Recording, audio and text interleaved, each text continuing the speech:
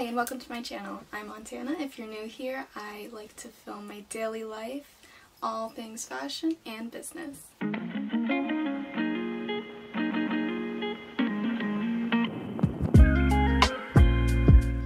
As we all know, the fashion industry has been known for one of the biggest polluters in the environment, as 57 million tons of fabric waste is generated annually. Saying this, it does take 200 or more years for textiles to decompose in landfills. As individuals, this isn't necessarily our fault, it's more done by big manufacturers and retailers. But as an individual, we can also help by preventing textile waste by using whatever we can, and if you have it, why not use it? We can always try and prevent wasting any of our textiles. I mean, you can do anything with scraps. Like, there is so much out there. There's plenty of videos on YouTube of projects that you can do with your scraps. Honestly, it's so exciting. It's like, oh, I can use all of this for something? Wow. If you are a business owner or just someone who likes to sew and do crafts, there is always some ideas you can think of before buying fabric, or just ways that you can be more ethical in the environment with your textiles. One is buying recycled material or dead stock. This helps obviously reuse material and prevent what could have gone into the landfills. Instead, now you're buying it. Another thing you can do is minimizing the fibers in the textile you buy. This helps in the future with being able to recycle it better. When thinking about designing something, you can put thought in how you're patterning the design, having a zero waste pattern with like less cuts, or simply trying to be a zero waste brand and using all of your scraps, which is what I will be doing right now, is showing you guys some fun scrap projects. Alright, so I'm just gonna get into it. There is a variety of different size scraps, depending on what you consider a scrap. And depending on the sizes, it can limit the amount of projects you can do. Evidently, the bigger they are, the more variety there is. You may feel like that the tiniest piece of fabric you cut from a project isn't useful and may just toss it out. But if you started keeping these pieces, you would realize they eventually start to add up, and now you have several bags. I always had no idea what to do with my scraps, and I would get overwhelmed, and at the time I couldn't find much on YouTube. But I'm now grateful for the videos there is now, and I'm happy to share what I do with mine. The smallest the scraps are always good for stuffing, and the bigger the scraps get, the more you can do. And here I'm just showing you the different sizes of scraps, from smallest to largest, pretty much.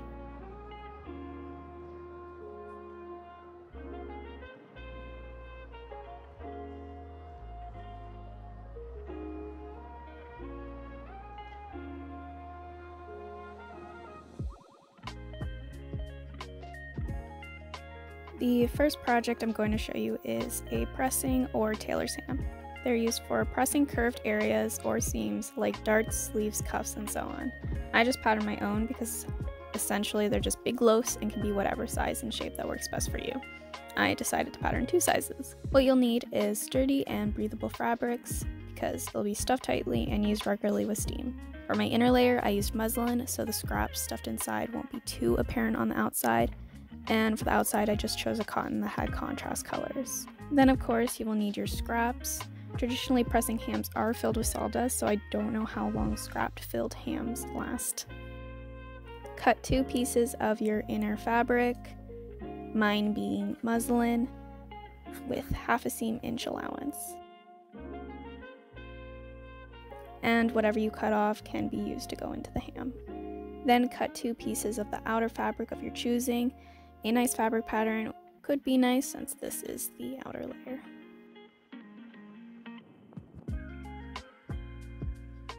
Once you cut the pieces out, you should have 4 pieces, 2 inner and 2 outer.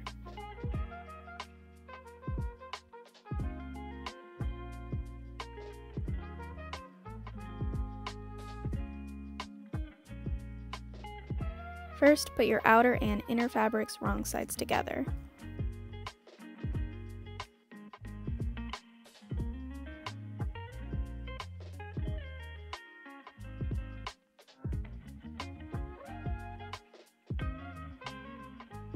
Then place your outer layers, mine being the contrast fabric, place those right sides together, just as shown in the video. Once you have that finished, we'll take it to the machine and sew a 1/2 inch around, making sure to leave an opening to flip the pressing ham right side out.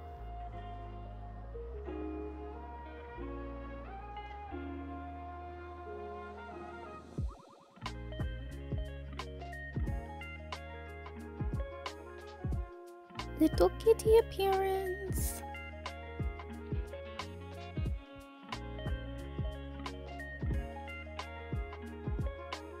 After you have that sewn, it's time to trim the seam allowance. This will allow flipping it with ease and minimizing the bulk at the seams.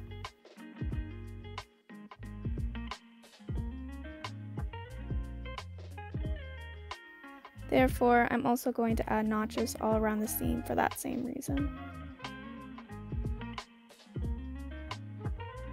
Now it is time to flip it right side out and get your scrap pieces to stuff into the ham.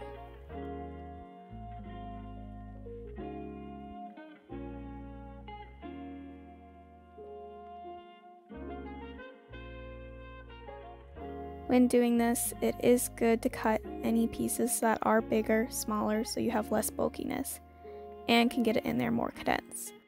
The pressing ham should feel tight and feel like a brick when thrown at someone. Please don't throw your ham at anyone. To keep the scraps in, we now need to close the opening, and I forgot to mention, when trimming your seam allowance, make sure not to trim the opening part so it's easier to flip onto the inside and sew shut. I got overly excited and trimmed all around, and that's why I'm showing you what it should look like on the other pattern I cut out.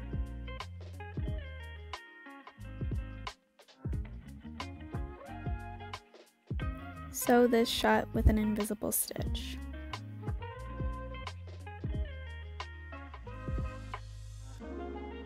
This is what my final pressing ham looks like. Pretty simple to make, and it's definitely a useful project if you sew a lot. Plus, this used a good amount of scraps.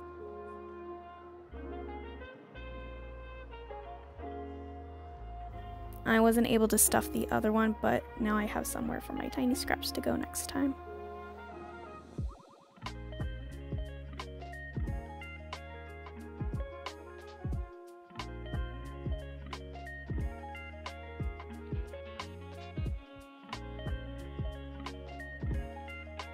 This next project I'm showing you is just a sample, but I'm going to show you how you can use the small scraps and make them into pretty much a new fabric. What you'll need is your small scraps and a base layer fabric.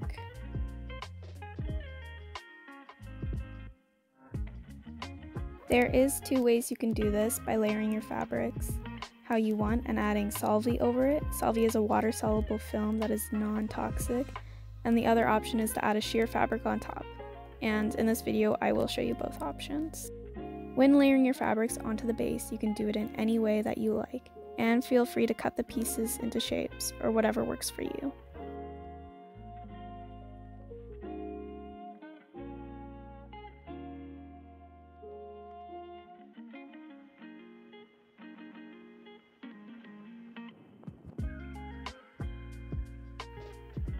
Once the fabric is layered, take your Solvay or fabric and lay it on top, and then pin. This is what the Solvay looks like close up, and you can buy it in a variety of sizes. This is just the one I have.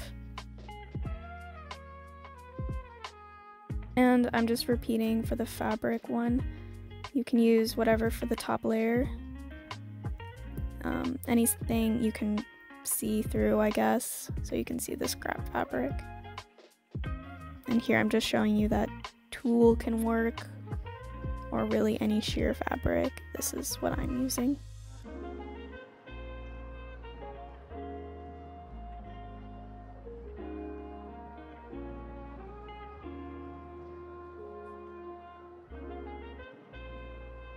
Now it's time to sew the fabric down. You can do this however. I just did my sewing lines randomly, and with the fabric overlay you don't need to add so many stitches because the fabric is already holding the scraps down and keeping it in place. But as you can see, I can easily move around.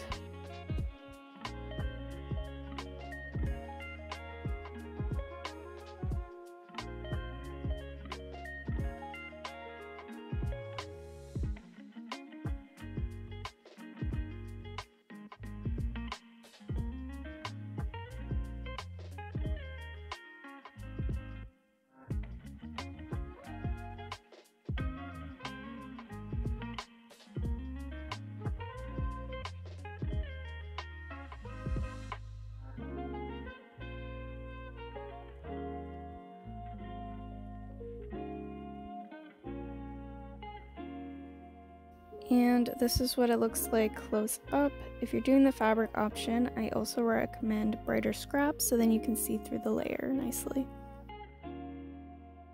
Another foot you can use is called an embroidery foot. It can come with your machine or you may have to buy it separately.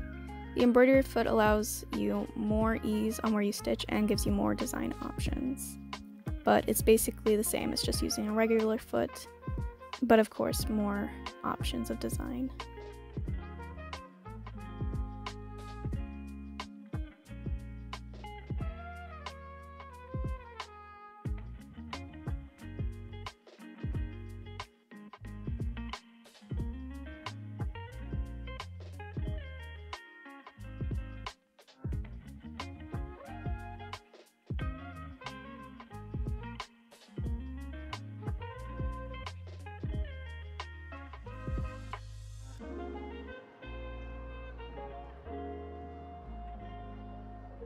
This is what the solving one looks like close up. It isn't finished though because we still need to dissolve it into the water.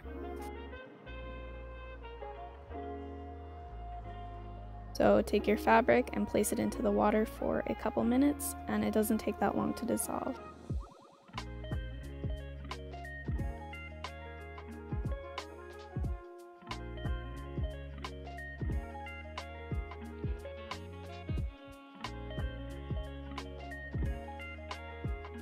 Suddenly, it's all gone. Finally, just let it dry, and it's all finished.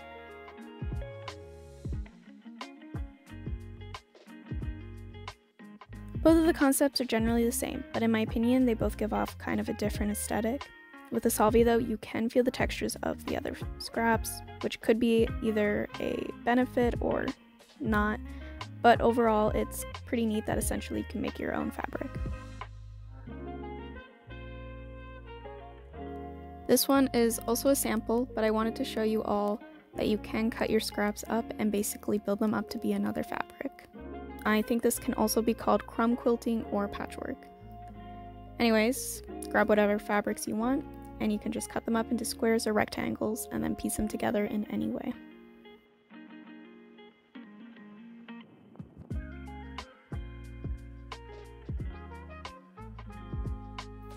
Once you have your pieces, sew them together. I recommend a small seam allowance so it is not as bulky in the end.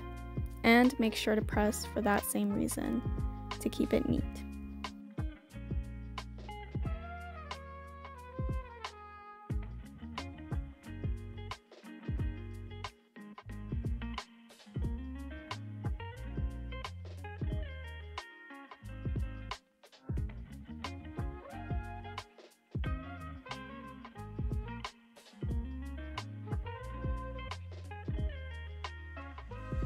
The last project isn't really a sewing project, but more of so a craft. But sometimes it's fun to switch things up. What you'll need is a canvas, glue, embroidery floss, if you want, just for extra details, and your scraps of choice.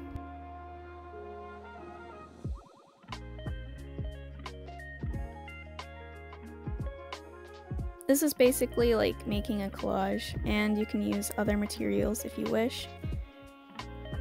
You don't have to have such a detailed picture like I did either. You can honestly just simply glue pieces of fabric onto a canvas. I'm personally not even sure why I did a detailed design on such a small canvas, but I still had fun.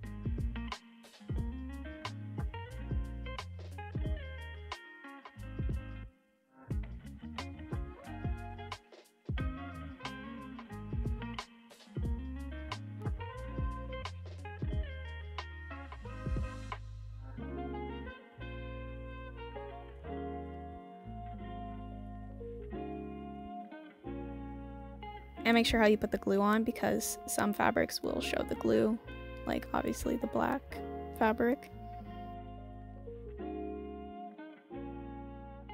Then I just finished it off with adding embroidery details onto it.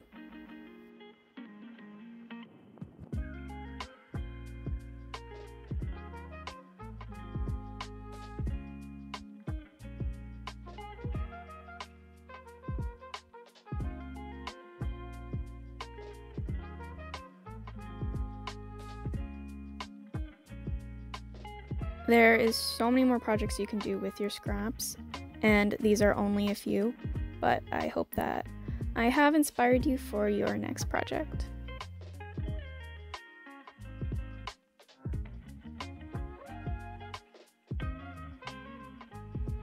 Thank you all for watching. I hope you enjoyed my scrap fabric projects. I know I did. It's kind of neat being able to use what you have. Like, why go out and buy more when you can try something different? It's definitely a fun way to go about things. If you enjoyed watching this video, please like and comment. I would like to hear what you guys do with your scrap fabric. If this was an interesting video, honestly might end up filming more because there's so many possible things you can do with your scrap fabric, and it's just honestly so fun. Anyways, once again, thank you guys for watching, and I'll see you in another one. Oh my god, that was so